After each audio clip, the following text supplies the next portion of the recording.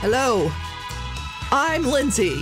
Hello, Lindsay. I'm Sarah, and this is Adwit, the audio drama writer's independent toolkit. Yes, it is. Each week we talk about an aspect of writing for audio drama, discuss some examples, and then we give you a writing exercise that you can use to play with that aspect of audio drama, you lucky things. Yes, we want there to be more good audio drama to listen to, and we want you to have less stress making it. Yes, please. So massaging. Yes. Gently. This time around, this episode, we are going to talk about dialogue. Dialogue writing is hard to get right. Speaking, isn't it? Yeah, I totally procrastinated on planning this episode because I just paced around the house, because writing dialogue is one of those things that's like jazz in some ways, or flavor. Yeah, you know what's good when you see it or hear it, but it's hard to explain how to make it what it is. It has to show character and give the audience a taste of background, but it has to move the plot forward. Always onwards, yes. Yes. And that's the point. Really good dialogue writing skill comes from listening. You listen a lot to how people talk, and you learn different ways of expressing yourself, and you pick up some things. Yes, this is true. And the way people speak is like a fingerprint, isn't it, Lindsay? I mean, no two people speak in exactly the same way. Because if they do, there's something inherently wrong in that, isn't there? Nobody speaks like me, thankfully. Now, maybe sometimes you might want to have a really homogenous world, perhaps, where everybody talks in exactly the same way all the time. And if that's for a reason, then we'll just do it, right? But maybe you're hinting at something like, I don't know, mind control, or that everyone is a robot. Well, that's cool. You can knock yourself out and play with that. But the easiest way to have your audience have trouble figuring out who's speaking is if all of your voice actors sound alike. It's just a terrible thing. And that's why a lot of people perhaps don't get cast too, because they just sound like someone else, not because they weren't any good. And if you do search on YouTube for regional accents, you'll find so much glorious information on how to adapt those accents. And all of this is hugely useful for you creating your works. I think the more you listen to how people talk, particularly when they're not aware of that they're being observed, well, that's going to help you, right, with developing your brilliant characters, timbres and paces and so on. So it's not just about accents, is it, as much as it is about the potential tics of speech. Yeah. Multiple writing teachers have advised me to do the following. And I'm going to say right now, I am not a lawyer. I do not play one on TV. This is not legal advice. You should be very good. Don't do this. I'm going to tell you not to do this, even though it'll help your writing. How's that sound? It's great. This is what you do. Go to a public place and sit near people who aren't aware that they're being observed. This was something that was much easier to do pre-COVID. Record them and then transcribe their dialogue word for word when you get home. That's so naughty, but so exciting. But it is so helpful. For example, if you go to a diner where they have booths that sit back to back to each other, and they have nice high seat backs, and you sit there and you order your coffee and your waffles or whatever. Sounds lovely. And, just sit there and sort of, get your phone out, put on voice memo, and just record the people sitting on the other side of you. It's, is it morally wrong? Probably. Are they out in public? Yes. Do they have an expectation of privacy? Again, not a lawyer. This is not legal advice, but it will help you hear all of the, you know what I'm saying? The lilts. All those tics, all of those things that people tend to do. And once you see it written out, it's a revelation.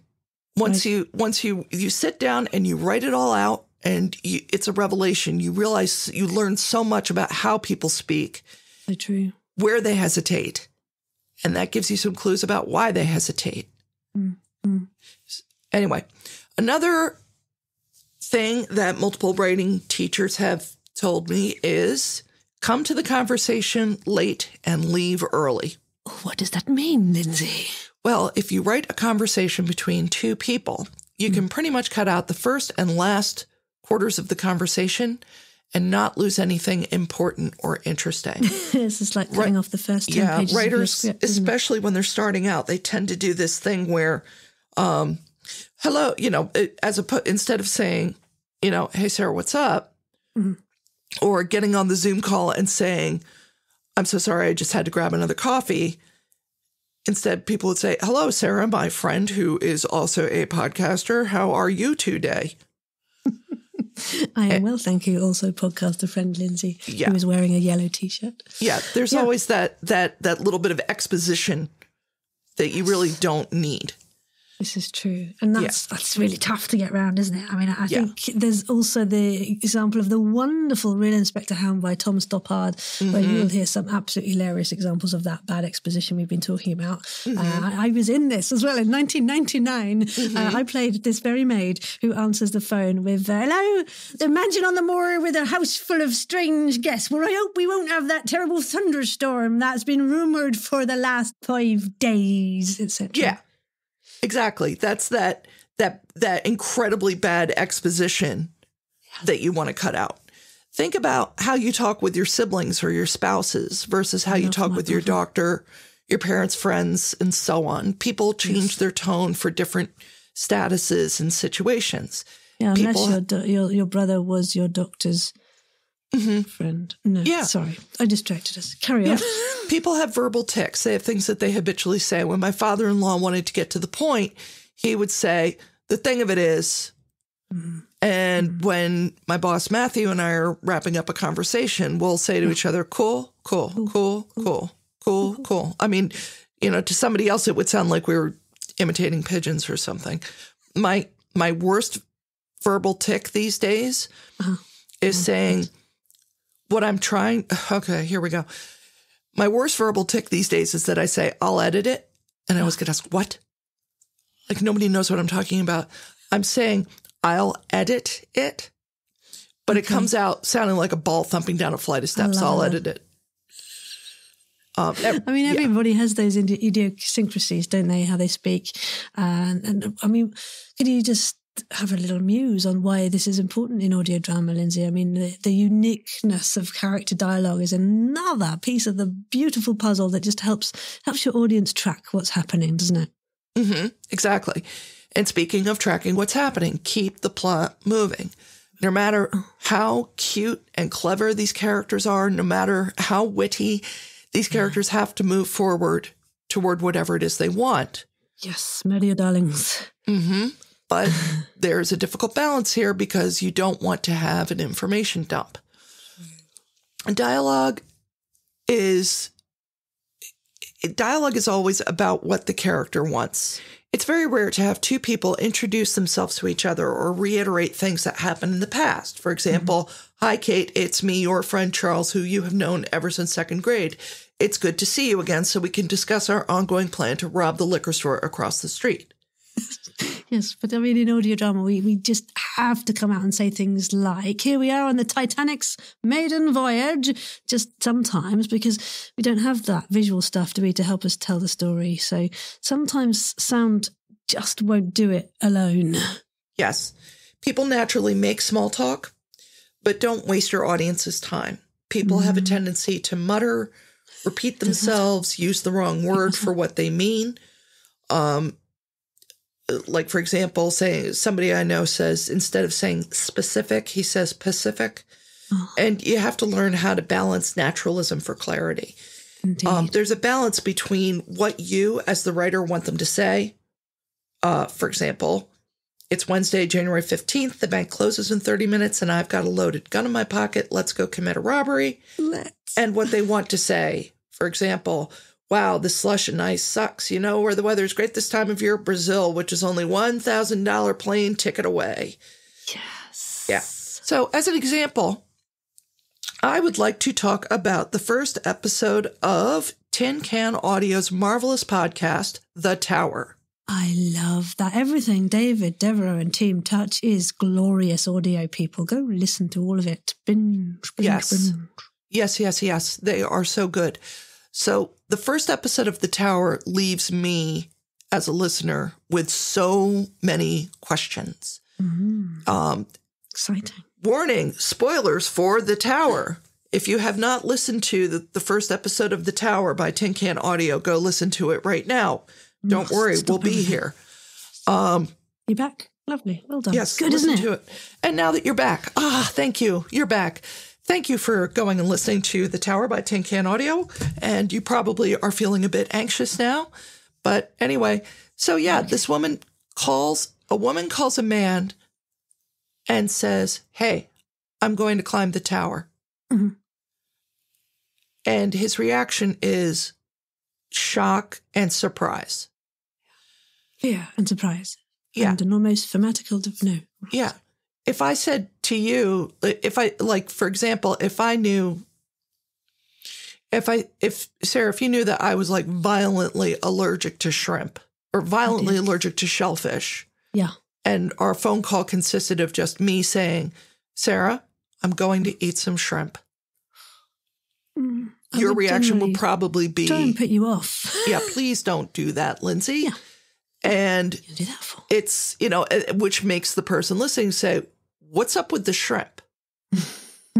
Or what's up with her that she can't have the shrimp? Yeah. So the absolute minimum of dialogue in this episode of The Tower, it makes me wonder. She says, I'm going to climb the tower. And he reacts as if is it a death sentence? Or is it, it's obviously some kind of grand adventure. I'm guessing it's something like the Appalachian Trail. Like in America, to figure out who they were as a person, they went and they hiked the Appalachian Trail, which is a trail that runs from Maine to Florida. Okay. It's thousands of miles. It's very beautiful. I actually hiked a very small part of it when I was about 8 years old. Oh, it sounds glorious. Really, it's beautiful. lovely. It's absolutely beautiful. And it's one of those things that people do to be completely alone with themselves in nature. I mean, yeah, there's that wonderful walk from Cape Town all the way to Magadan in Russia, isn't there, that you can do? No need for planes or boats. It's 22,387 kilometers of glorious walking through country. Ooh. I knew somebody who did so the tower is something like this. We don't know what it is. Why is she climbing it? She says, I plan to come back. Yeah. Which is, I'm trying to remember in the episode, I believe that planning to come back was unusual for some reason. Yeah. So why is she climbing it if people don't come back? And what is so bad where she is right now that she's going to go do this? Yeah. The guy isn't bad, and she obviously trusts him. Yep. So it can't be if he's her ex and they broke up, they're clearly still friends. Mm-hmm. They're close enough that they have this absolute minimum of dialogue. They know each other really well. So she must be coping with a loss of some kind or depression. And she asks him to come with her to the foot of the tower. And they also say something about, and they have to leave at 8:00 at night. Yep. Yes. But why would you start a hike time at night? Yeah, they're leaving at a crazy time. Yeah. Why would you start that hike? You're obviously not starting that hike at night. You're obviously getting on the bus or the train or whatever and going and getting there early. At least that's how it felt. That's how it landed for me. Mm-hmm. So what is this place? It tells us so little, but it has a huge impact because it makes us fill in the blanks. Yes. That's what's awesome about the tower. Actually, the tower continues to be intriguing and exciting after that. And Sarah, and you're in it. Piece. I do. I pop up just a fun little monologue playing the character's mummy, actually. And they do have season 2 happening very shortly, which has been recorded over the last 6 months or so. Yeah, so look out for that glorious beast. But yeah, I just love it because it's not only, I know this is about dialogue, this episode, but essentially it also does tell the story through the beautiful soundscaping and music too. So that's another character right there. But that's for another time, right? But yeah, no, I think, that's the thing, isn't it? Piquing your audience's interest by making them question these potential decisions that these characters have been making, the events that they are deciding to partake in. Yeah, so you want them to come back for the next episode. What you can do is write the obvious dialogue, like write the obvious scene. Yeah. And then write the obvious dialogue, and then walk away from it, go for a walk. Yeah. Fold up that piece of paper and set it aside. Yeah. Don't look at it. Walk away, go for a walk, come back and rewrite it from memory. Yeah. You'll forget what wasn't important and you'll remember what was. That's the first exercise to do, people, with your and then scene you're working on. That's a good one. And then go back and see what else you can take out. Mm-hmm. So what I would recommend for your exercise this week is to write 10 lines of dialogue between two characters, different ages, genders, social strata, places of origin, etc. Yep. And they've both been feeding the same stray cat for the past month. Oh, puppy. Yeah. Got no home, puppy cat. Well, sometimes cats don't want a home. Sometimes they just want to be outside. This is so true, Lindsay. Yep. See, look at all the life lessons we're learning and thinking about. This is beautiful. So this lovely stray cat, obviously, I guess, it doesn't have any lines itself. It's the people we want to hear from. No, the cat doesn't talk.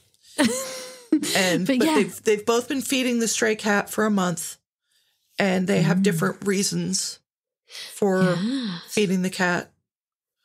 And that's exciting, isn't it? Yeah. Maybe you can make this more specific and immediate by they both find that the cat is very sick. Oh, no, don't make the cat sick, Lindsay. Well, cats get sick. Oh, okay, fair enough. But then they get well. Another life lesson. They get well if you take care of them. Yeah, they have 9 lives. Yes, this is true. How many have you got? I'm on number 6, I think, now. But no, that's very exciting. So 10 lines of dialogue, 2 characters of different everythings, and see what happens. What does someone with poverty and someone with privilege have? What does someone with nothing and someone with everything have? What does what does someone with a very strong religious or moral sense have? What's the difference between a very pious, very religious Catholic feeding a cat versus an atheist agnostic feeding a cat? Whatever one works for pray you. For the light bulb. Oh, I thought you were telling a joke. Yeah, no, absolutely. I think one is very exciting. So yeah, we would love to, if you want to share anything with us, feel free to ping it to us on our email, which is writersadwit@gmail.com. And how exciting today now that you too can use these skills and what we've talked about to enhance your audio drama. And we do hope you get cracking as soon as your time in your life, your beautiful lives allows. So I think it's goodbye, actually, from me, Sarah Golding. Goodbye. Well, actually, Sarah, a couple of things. One thing is, first of all, if people want to get in touch with us, they need to reach out to us at, if they want to, if they have any questions, they can reach out to us at, on Twitter. Adwit Podcast is our Twitter handle. Yes. And please do also rate and review and share us on your social media channels as well. It would be great to help folks find us and hopefully get other people inspired to just get writing. Yeah, and reviews also tell us, they let us know that what we're doing, they help us shape the show. They do. Yes. So if you've got any ideas as to where you'd like us to focus our adwitatiousness, then what tools do we need in the toolkit? Yes. What else do we need to do? Let us know. So, happy writing from us. Happy writing. Ta-ta. Goodbye. Goodbye. Thank you. Avanti. You lucky folks have been listening to the Audio Drama Writers Independent Toolkit, hosted by Sarah Golding and Lindsay Harris-Friel. Audio engineering, sound design and music, gorgeous music by Vincent Friel. Huzzahs!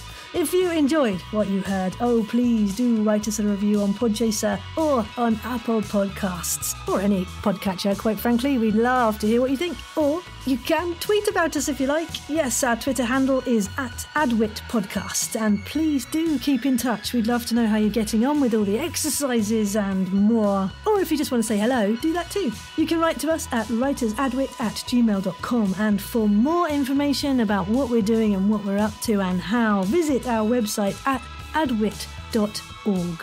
Thank you very much for listening, people. I hope you have a good day. Take care. Bye.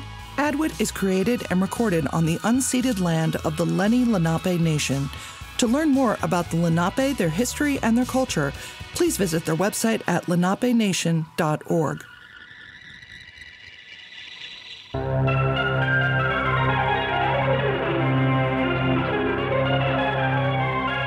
.6630 Productions. Mm-hmm.